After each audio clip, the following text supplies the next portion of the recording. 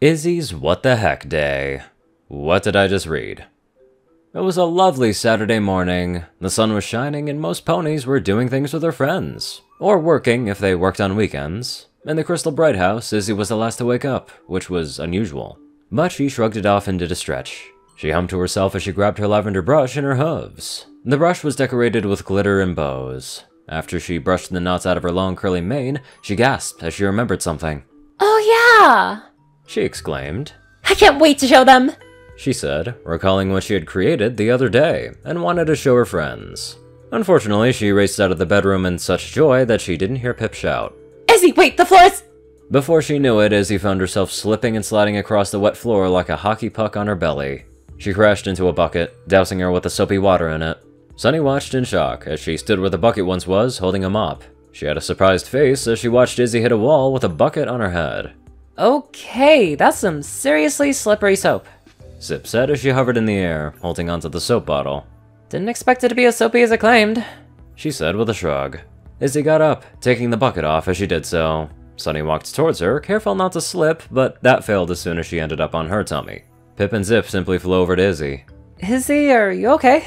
Zip asked with concern. Izzy got up with a giggle. Are you kidding? That was actually pretty fun! I also have an idea, Izzy said before running off. Oh? Pip gasped. I'm live streaming this. Me and the Pipsqueaks just love Izzy's unicycling, she said cheerfully. Both Pip and Zip landed on the floor happily. Before they knew it, Izzy had returned. Sunny stood next to the two, wondering what Izzy was about to do. Soon enough, Izzy threw some buckets filled with water all over the shiny floor. Hey! Sunny exclaimed as she and her friends' hooves were soaked in the process. Pip shook water from her wet hooves.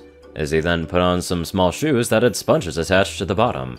Hello, Pipsqueaks! Are you excited to see what Izzy has unicycled? She asked the camera, making Zip roll her eyes. As soon as Izzy had put the shoes on, she started skating across the soapy water-covered floor, as if she was ice skating or roller skating. A large trail of bubbles were created in her wake. Well, that's one way to clean the floor, Sunny commented, impressed by Izzy's abilities. As Izzy raced past the three, they were covered head to hoof in soapy bubbles. Pip just kept on filming as if she weren't covered in bubbles. Zip shook her head and then her wings to remove the bubbles from her body. Sunny noticed that the whole room, almost to the kitchen and up the ramp to the bedrooms, were completely covered in bubbles. She shook them from her body before speaking and walking forward. Izzy, I think that's enough, she said, before slipping and landing flat on her face. Izzy went towards them. They all gasped in shock and tried to run, but it was too slippery. Soon after, Izzy hit them, making them slide in different directions. Zip yelled out and scowled at Izzy, who only responded with, Is your name Zip or Slip? Followed by Zip face-planting into a wall. Everyone got up and watched Izzy, now a bit annoyed at her. Both Pegasi hovered in the air to avoid getting covered in bubbles, or slipping again. There was also the noise of running water coming from the bathroom. Izzy? Questioned Zip. Did you turn off the tap after you... Izzy commented as she slowed down. Zip hurried to the bathroom to check, and she put her hoof on the door. I'm gonna be hit by a wave, aren't I? She asked, no one at all. She opened the door and accepted the incoming wave as it raced out. It picked up both Sunny and Izzy as it hit the front door with a crash. Pip was laughing to herself as she filmed the whole thing, hovering above the water since she spotted it in time. After all the water moved elsewhere, Pip flew down onto the wet tiles of the floor. She smiled. The Pipsqueaks enjoyed that. Zip glared at Pip, four-legs crossed. Sunny spat out a long stream of water like a fountain, and she laid on her back as Izzy laid on her belly. Bubbles flew from Izzy's mouth as she hiccuped. Hitch was walking towards the bright house happily. He opened the door to see a very clean-looking room. He stepped inside and looked around. Wow, you guys did some wonderful cleaning. It's so shiny I can see my face on the floor, Hitch said, impressed. He soon kneeled close to the floor and admired his reflection. Looking good, he said proudly as he grinned. Hey, Sheriff! Zip alerted, making Hitch jump in surprise. He turned around to see Zip in the kitchen with a smug face. Sunny was with her, finishing a cookie as she laughed to herself. About time you came, Zip said with a grin. Izzy's been planning something to show everyone all morning. Alright, what is it? Hitch questioned. Everyone sat on chairs in Izzy's workshop. She stood in front of two large, heavily decorated cupboards that were made from recycled materials. She had a huge smile. Alright, so you know how Sunny explained and mentioned Old Equestria? I was amused by Pinkie Pie, so I wanted to recreate her party cannon. Ooh. Pip exclaimed as she filmed with her phone. Oh, nice, Zip exclaimed. Oh, that's amazing, Izzy. Sunny stated with a smile. Sounds good to me. Hitch was a little unsure about a cannon, but it was sure it couldn't go horribly wrong. So, I made multiple different versions to try out, Izzy said, before taking a blue cannon decorated by images of balloons and streamers. It had pink wheels and a matching pink button at the end. She pressed the button with a huge grin, but nothing happened. Huh? She tried again, but still nothing. Her friends cocked their heads in confusion. Come on! Izzy shouted as she rapidly hit the button. She soon sighed. Well, this one didn't work. As soon as she said that, it started to shake. Is it meant to do that? Asked Hitch. Everyone looked at it with concern and confusion, but soon the whole thing exploded, covering the ponies and the workplace in confetti and glitter. Izzy waved away the smoke as she coughed. Oh, that didn't work. The next one better not explode, Hitch complained. Sunny sneezed from the glitter from her nose, followed by Zip, Pip, and finally Hitch in such good harmony like a song. Everyone looked at Hitch after he gave his high-pitched sneeze. Izzy even laughed. Hey, not my fault. He blushed a little. Soon Izzy dragged out another party cannon. Okay, number 2. She said happily before hitting the button. What came out knocked Sunny in her wooden chair backwards. Everyone looked at her with concern as she got up. There were 2 cookies over her eyes, a line of gummies under her nostrils resembling a mustache, and mashed banana and bread on her forehead. Plus there was a carrot in her mouth that she immediately spat out. Oops. Izzy laughed. Seems I put my lunch inside by mistake. She then looked at the party cannon. But it seems this one Then it crumbled to pieces. works. Oh, time for the next one. Sunny groaned as she got back in her chair and shook the food to the floor. Soon Izzy grabbed out the 3rd one. She hit the button. It blasted back so hard it broke through the wall, taking Izzy with it. It blasted through the sky like a rocket. Izzy's friends had raced to the edge of the cliff through a large hole left in the wall and watched the cannon blast away over the sea with Izzy. The only thing that they could do was stare with wide mouths and eyes. They watched as the cannon zipped away faster than Zip could fly. Everyone cringed when as soon as the cannon vanished from sight, it exploded into a large firework explosion. Ooh. Everyone cringed in unison. On the beach, a pony laid in the sand as waves washed over her. This pony was Izzy. Thankfully, she had fallen off of the cannon before it exploded. She opened her eyes with a groan. 2 starfish stuck to her chest, and her rump, tail, and legs were in the mouth of a large red fish. Also, seaweed was throughout her mane. She took a while to process what had happened. Look, a real merpony! A foal exclaimed as it pointed to Izzy, who finally noticed the fish flopping as it tried to get Izzy out of its mouth. Another foal poked at her with a stick. Izzy responded sheepishly. I'm no merpony. That's exactly what a merpony would say. The first foal exclaimed. The second earth pony gasped. Let's show everyone. Our classmates will be so jealous. Yeah! The third pony said as it ran over. Well, good luck with that. Izzy chuckled as she tried to get herself out of the fish without hurting it. Soon enough, one of them grabbed onto her left foreleg and the other grabbed her right one and started to drag her. Gee, earth ponies are really strong. Her back half slowly went out of the large fish's mouth and they pulled her. And soon as she was out, it flopped back into the water. The starfish also fell off of her belly. The foals didn't suspect a thing, they simply dragged her across the sand slowly since they were just foals trying to drag a full-grown pony.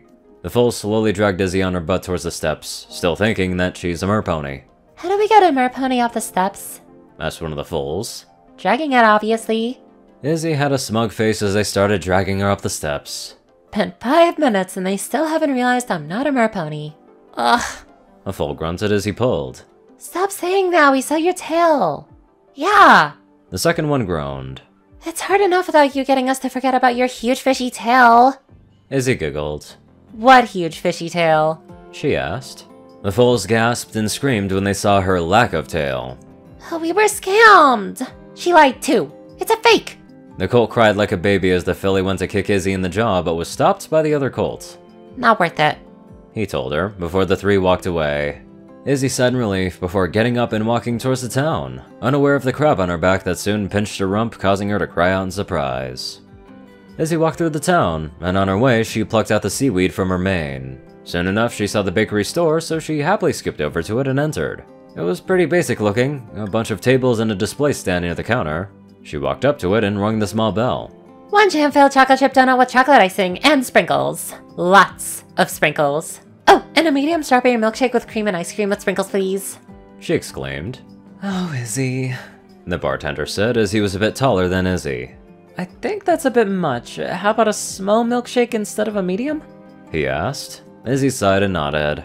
Alright, he said, as he nodded and walked away to get her order ready. She then moved to the queue and waited patiently for her order. She didn't need to wait that long for her name to be called out. Izzy happily grabbed her donut in the white paper bag and her drink that was in the white cardboard up with the bakery's logo and name on it, and paid. Happily she skipped and giggled as she hurried outside to have her snacks. There were tables and chairs outside, so Izzy sat at one, licking her lips. Izzy levitated her donut out of the bag and took a bite into it. She didn't realize that the donut was an orange color with red specks and icing. Her mouth started to feel hot as she held the donut in her hoof after she took a large bite. Confused, she had a look at it. Huh? This doesn't taste or look like a chocolate chip donut at all. She exclaimed in confusion. Her mouth started to feel more spicy. Oh, gee, this donut is really... She panted. It was the spiciest thing she ever had in her life. That was really saying something. Izzy had spicy things before and loved it, but this one was really... hot! She shouted, feeling like her mouth was on fire. Izzy quickly grabbed her drink and glugged it down to wash the spiciness away. The drink tasted bitter, but it seemed to take away the hotness. Hey, this drink is also weird. Izzy noted, never having had coffee once in her life. Suddenly, her body felt more energetic. I feel... more... powerful. Izzy gasped. She jumped onto the table, and it immediately felt like she was going fast. I'm as fast as Sonic! She screamed in excitement as she ran ahead and dashed through town. To her, it felt like she was going at super speed. As she ran, she would have sworn that she was leaving behind a trail of magical stars. Izzy felt more magical than she had ever been. There was an unsuspecting blue unicorn walking around with a light blue mane with blue stripes. She hummed to herself as she held a chocolate and strawberry ice cream in her magic. She held it in front of her, a bar of chocolate stuck out the side. Oh, you're just so delicious. She said happily. But before she could take a bite, a blur of purple raced past her. Hi, Trixie. Bye, Trixie. The voice said as she dashed past, knocking Trixie's ice cream to the floor, leaving her to mourn her lost treat. I'll get revenge, Izzy. She said bitterly as she shed some tears and shot her hoof up threateningly. A great and powerful revenge indeed! Izzy raced through town. She jumped on tables and over ponies who shouted as she ran past. On the way through town, as she pretended to be a train, she had knocked over many foals, destroyed balloons, toys, and such without even noticing. She also managed to start jumping from roof to roof. I'm Ninja Pony! She squealed as she jumped from roof to roof. As she jumped across rooftops, she missed one and fell onto a trampoline that was at an angle that caused her to jump across the air. I'm flying! She shouted before crashing into a flower stand and making a mess of flowers. She giggled and spun around as she was hyped on the caffeine from the coffee. Soon, she climbed into a roof. I'm Spider Pony! She grinned. Soon she spotted a white earth pony stallion with a short green and red mane and green eyes. Zip! She called out to him. Who? He asked. She ran over and jumped up to tackle hug him. Luckily, he ran away, causing her to crash into the ground. Izzy did a stretch and a yowl like a cat. She looked around this part of Maritime Bay. She didn't recognize it because it looked so slow. As soon as she spotted a fountain, she screamed in delight. A swimming pool! She jumped in with a splash and soon fell asleep with her front half hanging out. The real Zip was flying around and spotted Izzy in the fountain. She sighed with relief. Oh, Izzy, there you are. We were worried. Zip. Izzy muttered in her sleep. Thank you for letting me borrow your wings. That was so fun. She muttered in her sleep. Zip chuckled a little. You're welcome. She smiled as she grabbed her gently in her hooves and flew towards the bright house. She entered with Izzy still asleep in her hooves. Oh, you found her! Pip exclaimed. Is she okay? Asked Titch. Oh, I was so worried. Exclaimed Sunny. Yeah, Zip explained. just exhausted though. Pip walked up to Izzy. So we heard that you've been huh? Pip noticed Izzy snuggle her leg in her sleep. Please let go. Oh, that's cute. Sunny said. I suppose, but... Pip explained. I suppose I'll just stand here until... Pip said before Izzy suddenly bit her leg, and she screamed. Izzy gasped as she shot up, opening her eyes and looking around. What happened? Izzy asked. I jumped ahead Zip's wings and I bit into a fluffy marshmallow stick. She said, sounding tired. Well, that fluffy marshmallow stick was my leg! Pip scolded and growled. Zip shrugged. Seems you had a crash after getting some sort of sugar rush. Sunny tried not to laugh. She soon got a serious posture and looked at Izzy as she got up. We were told you were running around town upsetting ponies. What happened? asked Sunny. Well... Izzy explained. I fell off the cannon before it exploded, washed up on the beach where some folks thought I was a merpony. She laughed. So I went to the bakery and I was served the wrong order and the drink gave me so much energy, I felt like I could do anything. Coffee is amazing. Okay then, you didn't have a sugar rush. Zip added. You had a coffee rush. Coffee? Asked Hitch. I thought Izzy didn't drink that stuff. Izzy nodded. It was amazing. You just said that. Note to self. Sunny sighed. Never give Izzy coffee. Oh, Izzy, you can't keep causing chaos in the town, Hitch warned. As sheriff, I'll have to arrest you if you do it again. Soon a timer went off in the kitchen. Hitch gasped and looked at Sunny. Pizza, I think your Sunny's ready. Hitch then realized what he said. Wait, what?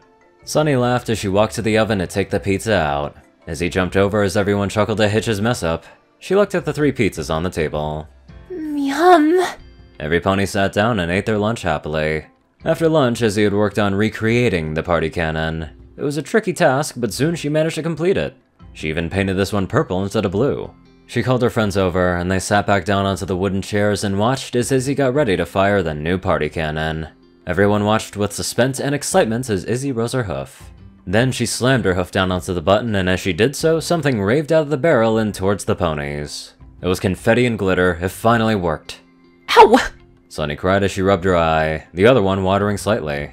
There was a hammer on the ground. Oops. Izzy commented. So that's where my sparkly hammer went. Izzy giggled to herself as she hugged the cannon proudly. It was one heck of a day. This fic actually felt like an episode, and I ain't complaining about it one bit, but one thing's for sure, yeah, what the hell did I read? Still though, very freaking fun. Anyways, let's get on to our fun donators. Top donators are 630, J10Man, Only One Thing, Ceru, Orion, and IronSky. Darkside, Rayden, Narwhals, Blackmoonheart, Pastel Skies, Austin Rolan, Stu Hex, Sword Brethren, Mordred, Omicron, Lyrae, Will, Chris, Twinkie, Riot, Soul, Badass Waffle, Shadow Moon, Luigi88, and many more fantastic people. Thank you all so much for watching this video and live life to the fullest.